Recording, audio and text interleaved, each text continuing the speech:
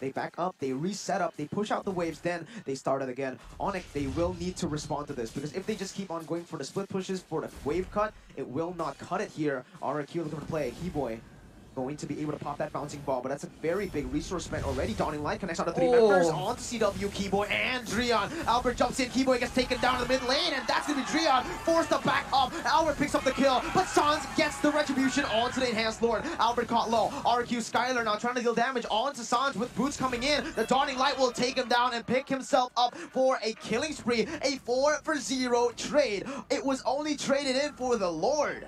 For a Lord, and now RRQ Hoshi has also a tower in that mid side. More pressure, even 2 at this stage. And that's not good, because now the fighting ground from the side of ONIC Esports is going to be close to nil as the inhibitor turret falls. The Ibofenic connects, and that's going to be Sans taken down by the Dawning Light. The Evolved Lord has spawned. I mean, the Enhanced Lord has spawned. So they will still be able to stand in this game 14 minutes in, but that could have been the end.